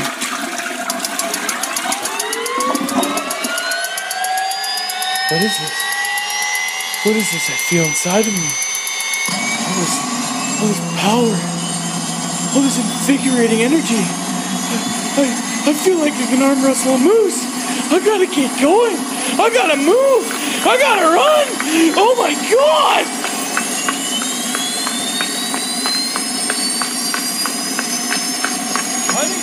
I'm going for a run! Spam Graham.